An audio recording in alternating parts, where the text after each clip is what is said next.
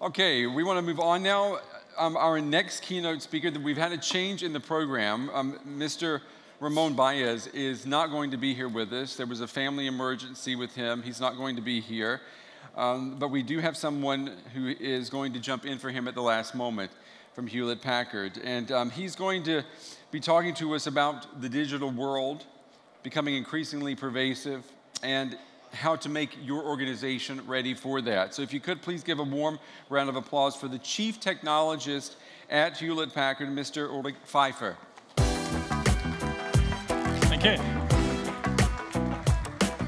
All right.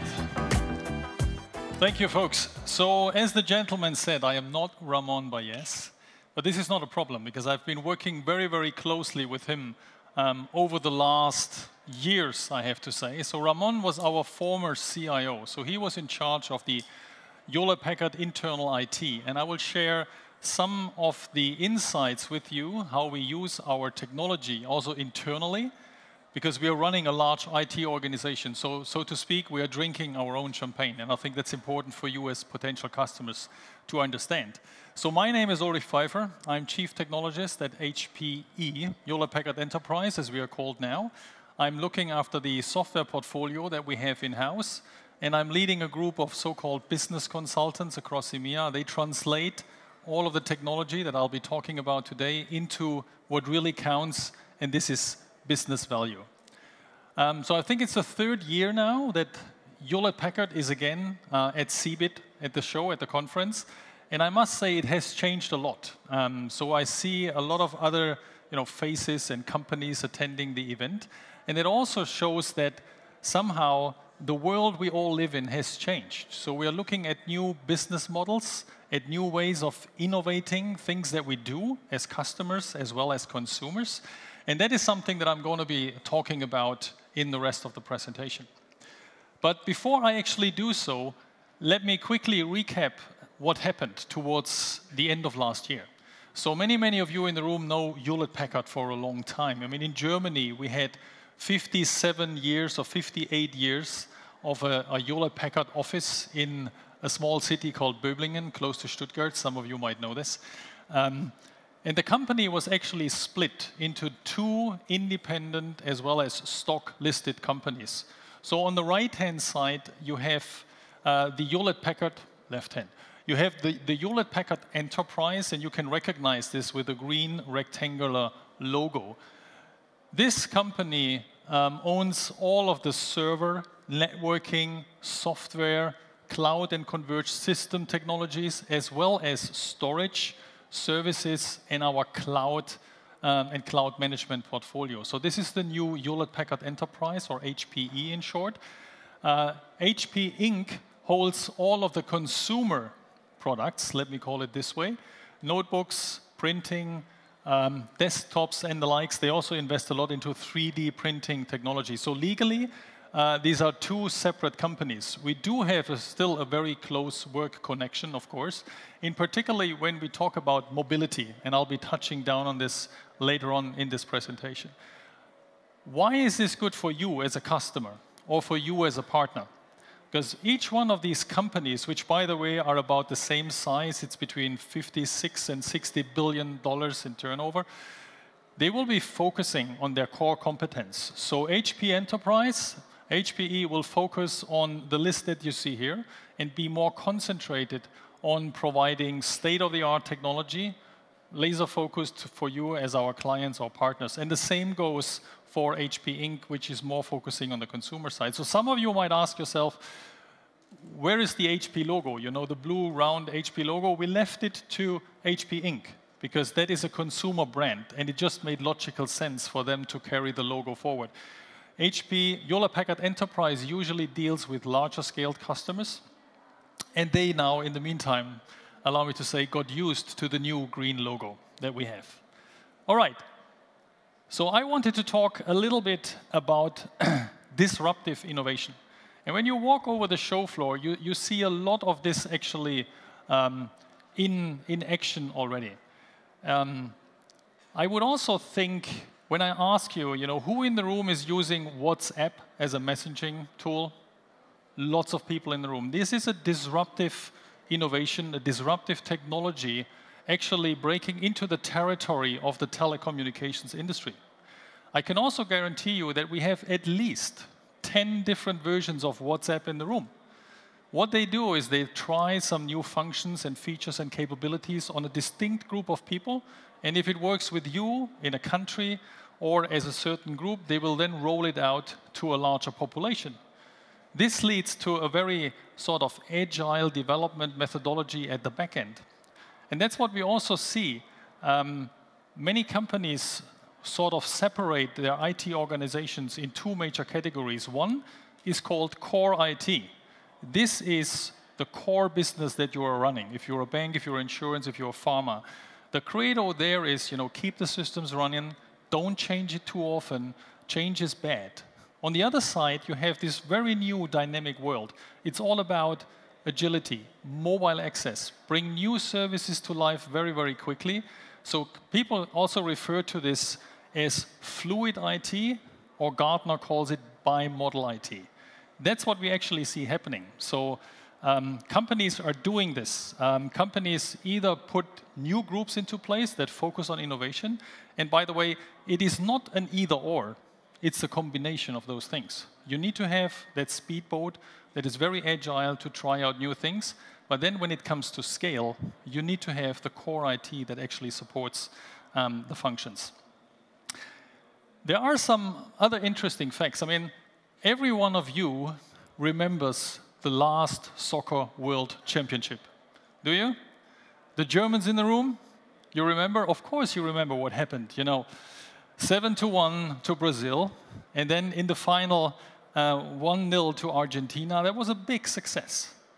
What many of you most likely don't know is that the team has put sensors into the shoes of the players during their trainings to analyze the way they play soccer, or football, as other people call it. Why is this good?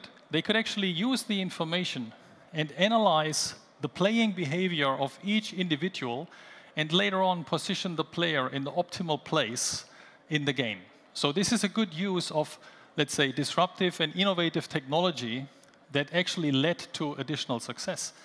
Now, you could also say that maybe the 12th player is called big data, or big data analysis.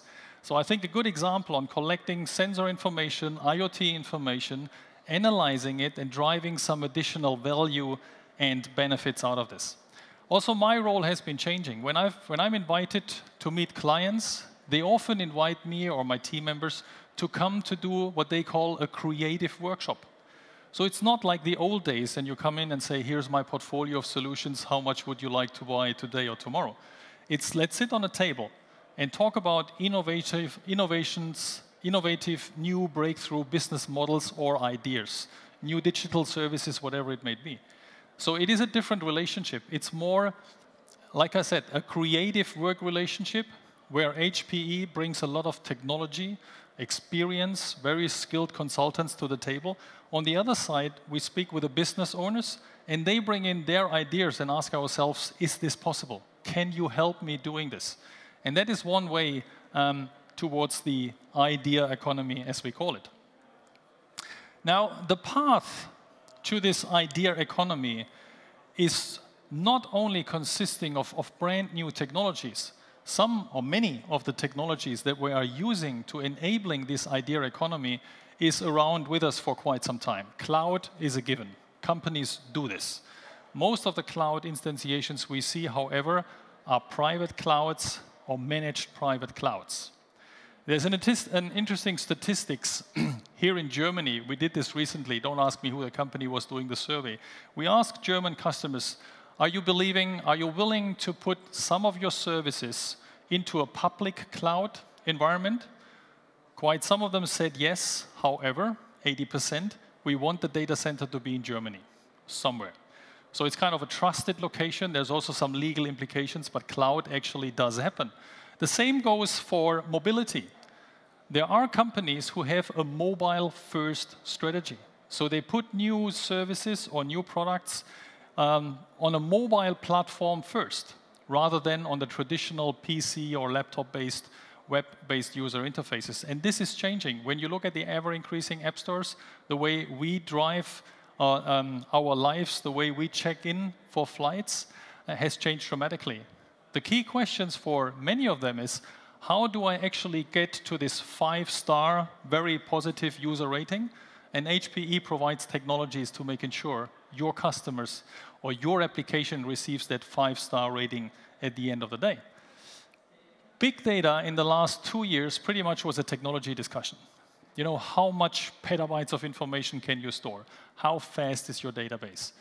HPE has invested a lot into technologies, into database technologies that have outperformed the market leaders by a factor of 1,000. So specifically designed databases that help to scale into the range of several petabytes, but also allow you to analyze the information very, very quickly. So we have been investing a lot on this. We also have invested a lot of the analyzation capabilities. Collecting data is good. What are you going to do with this? Business value comes with making something useful out of the data. So we have a number of cool technologies in place, about 180 patents on it.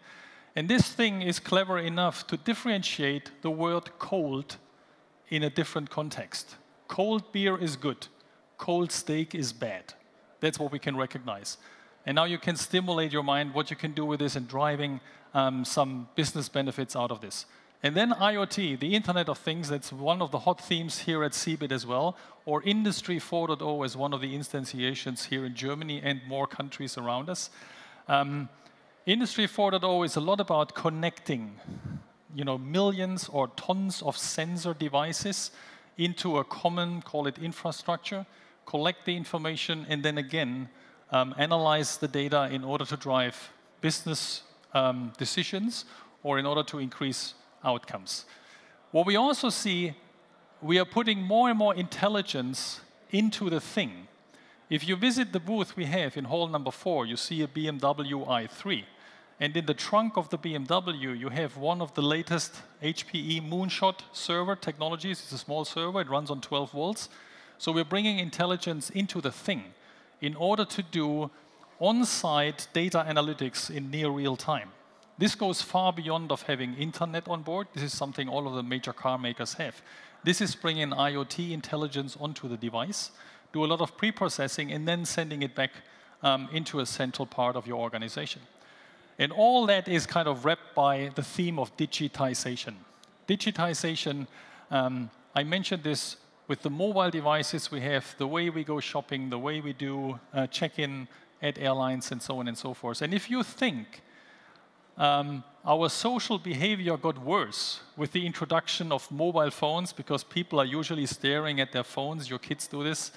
I've been actually looking up some pictures on the internet out of the 1920s, and you also see large groups of people. What do? Reading a newspaper. So just, you know, the technology has changed, not so much the way we use these things. Now, all of this, for us in Hewlett Packard Enterprise, means we group everything we do within the company along 4, we call these transformation areas. They are all of the same importance, but we believe for companies who want to go onto the path of becoming a very innovative company, using more digitization, becoming part of what we call the idea economy, they need to look into those 4 areas. And it's not a difference where you start and where you end, but we think transforming your environment into something flexible, into a hybrid infrastructure is key. Protecting whatever you do. Security needs to be an integral part of anything you do or anything you offer. Empower, which is make use of the data that you have inside or that you can collect from any external sources. And then finally, enable productivity for your own workforce, for your own personnel, but more importantly, for your customers. Now, going a little bit more into details onto this. On the transform side, there's a lot we have on offer. So everything you've been reading over the past 6 years on HPE, now HPE Cloud, with our Helion portfolio, falls into this category. But it's not only about infrastructure and allowing you to do a mixture of private, managed private, hosted private, parts of public cloud, you name it, based on your business priorities, that's what we believed always. It's going to be a hybrid infrastructure. So you choose what is the best delivery model.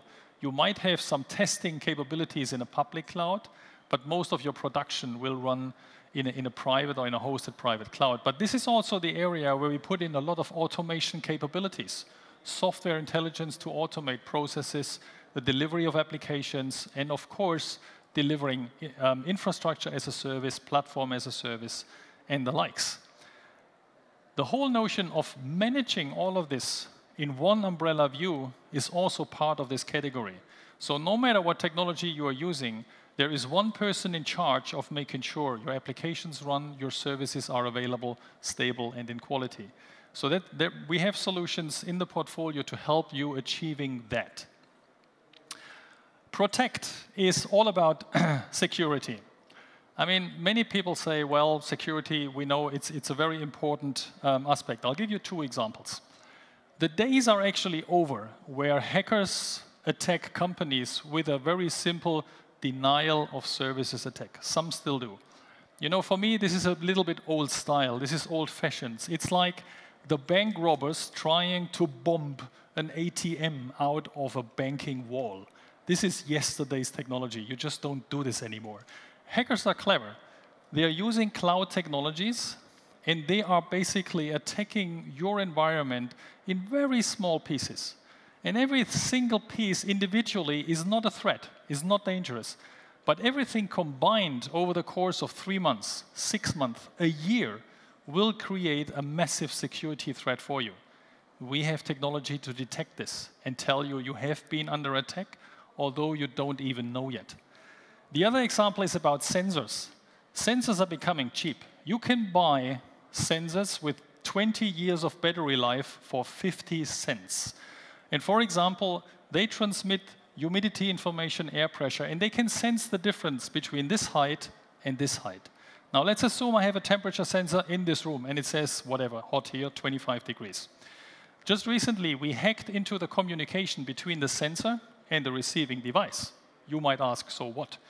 We increased the temperature reading, 25, 50, 100, 500 degrees. You might still ask, so what? If we raise the temperature to 500 degrees, we will all get a shower. It's going to be a sprinkler alarm. You know, we will all get wet. In other instances, for example, you might shut down your environment, your production environment. So security is important. It needs to be built in. Empower is all about data analysis. So make sure you're capturing structured information. That's what you have in your CRM systems. That's what you have in your documents, in your Excel files and the likes. We know how to read this. More importantly, also get access to unstructured information, which is captured in video, in voice information, which is tweeted somewhere about the reputation of your company, for example. We can also grab this and bring this into this one perspective. So I gave you this example about cold beer and cold steak. Another one is we're doing is interesting. Whoever runs a manufacturing shop knows that picture. When the person in charge comes in on a Monday morning, they open the door to the factory and they just do this. You know, they listen to the voice, to the sound of the machines, and they say, this sounds fine. The machines that I'm producing transmission parts with sounds like it should be. So with one of our clients, we do sound comparison and say, does the machine park sound as it should? And if not, we can raise an alert. And you might find 3 years down the road that you have a warranty problem with one of the gears that was produced by this machine.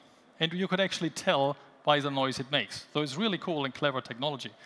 Enabling, like I said, is a lot about, I'm one slide behind, yeah. And sorry for that. Enabling is a lot about the mobile aspect. The mobile aspect for, of course, your internal, for your employees, but as well for your customers. I mentioned this mobile-first strategy. Now, everything that looks very simple is typically a lot of work to be done in the back end. I mentioned this 5-star experience. Companies get rated by the presence of their mobile applications. I choose my airline whenever possible based on the simplicity of the web check-in or on the mobile check-in. So I always get annoyed if this one company always asks me, who are you and where do you want to go? They should know, because I have been with your application before. So they will not get this 5-star experience. In order to provide this end-user, customer positive experience, you need to start from the mobile application and manage the whole transaction until the back end in your data center. We can do this. We can clearly tell you your application runs better on an iOS device than on an Android, and we can tell you where customers get upset, they leave the application, or where you spend a lot of time, or that your application drains my battery like hell, so I will not use it. This goes into the really, really cool stuff. Now, speaking a little bit more internally, and why this is all good for customers. So transforming to a hybrid infrastructure is important because it increases your agility. You can choose private cloud, public cloud, hosted. We host it in your data center, we host it in our data center, you use it, and so on and so forth. Any kind of that mixture is actually possible. And we've been using this also internally to reduce cost. I'll give you some HPE IT internal examples. The old days, it took us about 22 days to deploy a brand new physical server systems. We now do this in a matter of 2 to 3 hours. 22 days down to hours. It took us 2 weeks to deploy a complex Oracle database. We are now down to less than 5 minutes by automating the whole process. This is breakthrough technology. This is increasing efficiency a lot. This is saving a lot of money, needless to say. And we're also doing this for our customers. Many of you know the film of DreamWorks with the Kung Fu Panda. They actually had different versions. They had one in English, one in German, one in Mandarin. So they also came out with different versions of the same core, and we applied the technology to release this very, very quickly.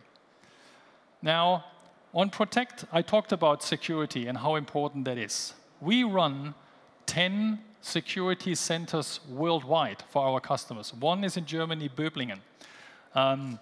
We have about 5,000 security professionals who feed the system with intelligence so we can protect our customers better.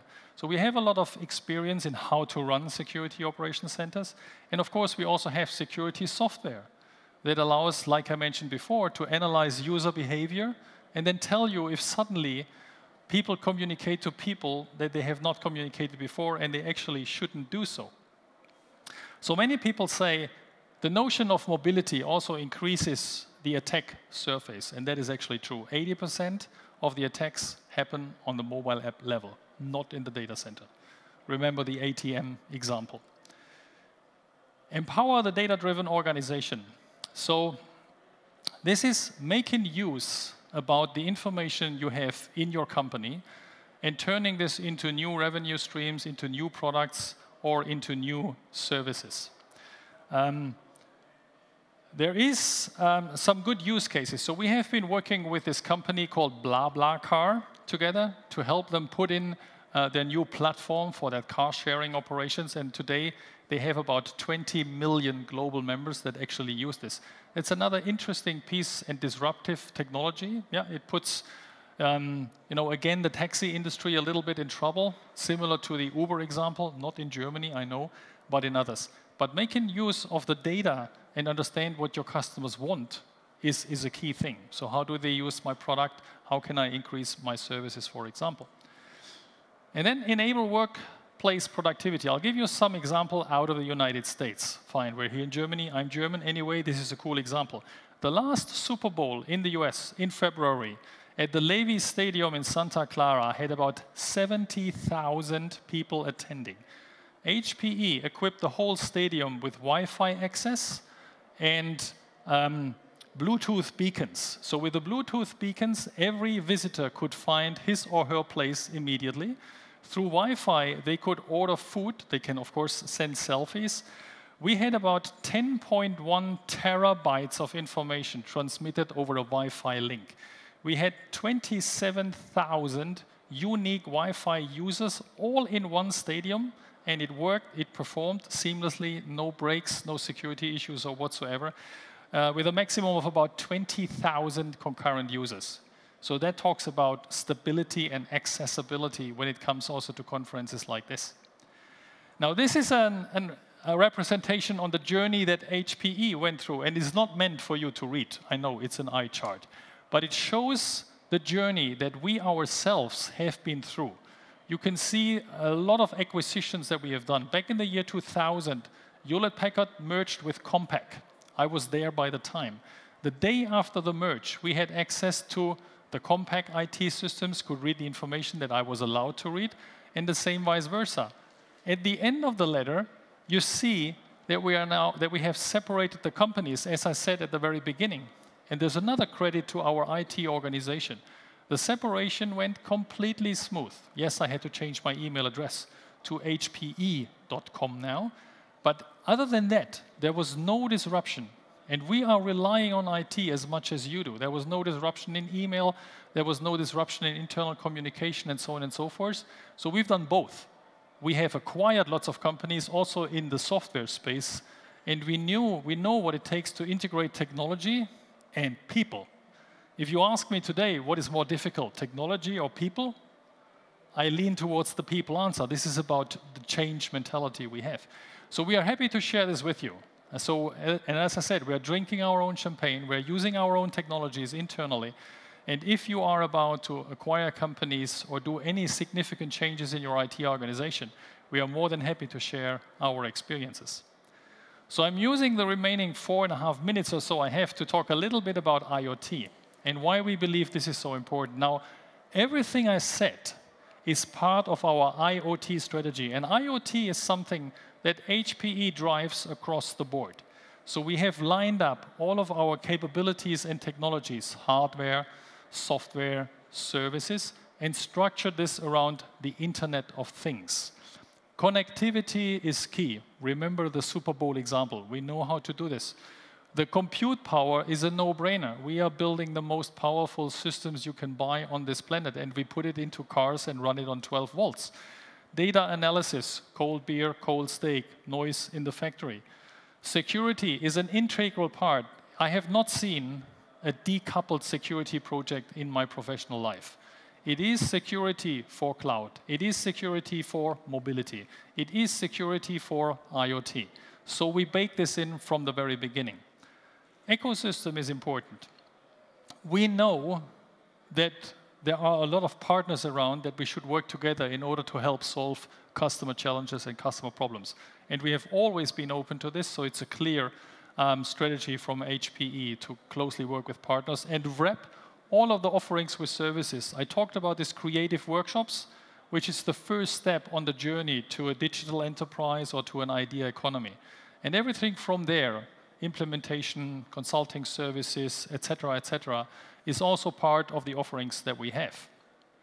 Now, coming to CeBIT, we are showcasing a lot of cool stuff. The BMW I talked about. The other two cool things you can see is the Avatar and WindPark. So the Avatar, I have a problem. You know, I hate shopping. Man in the room, I hate shopping. So how do I escape this? My wife brings suits at home. And I can tell you, with my size, 1 out of 4 fits. So the rest, she carries them back. If I buy this online, even worse. You know, things will just not fit me. The Avatar takes a 3D model of my body shape, and all I need to make sure I stay in shape, and I can try this cloth on. This will revolutionize the fashion industry. So I can check, does this actually fit my body size? And the best thing of all is I can invite my wife remotely to make sure the tie fits to the suit that I selected. You're laughing. I have problems with this, so if I'm misdressed, call my wife. Anyway, what I'm saying is, it's a cool example on how we use technology to increase revenues and reduce the return rates of online clothing. WindPark is close to my heart because I've been running this project for 2 years. It's an IoT example. And the wind turbine, it's just a big thing. It's full of sensors. It's terribly expensive. People who operate a park today have tons of different turbines in their park. What we do is we're connecting to all of the different turbines. We take into consideration the IT environment. This is ever growing. We build in security, and we bring this into one management interface. And this is built on technology that we have been successfully using for 25 years in the IT industry. So it's robust, it scales, and it works. It's an IoT example. If it works with turbines, it works with elevators or anything else you can think of. Please visit my colleagues at the show floor. You can't miss it. It's turbines turning, in hall number 4. With this, I'm actually coming to the end. So thanks again for spending your valuable time here with me and my colleagues. I'm around. We're in hall 4. We have another keynote here on Thursday where we talk about the latest evolution and innovation in our infrastructure, and our converged infrastructure. Paul Miller will be here on the same stage talking about the composable infrastructure that we just launched recently that allows you to combine CPU and storage in a very, very dynamic and individual fashion. We have about 18 seconds for questions. I was expecting this. That's why I thought I used the whole time. Thank you for being here and spending time with us. Thank you very much. And thank you for jumping in, too. Appreciate it. Thank you. Thank you.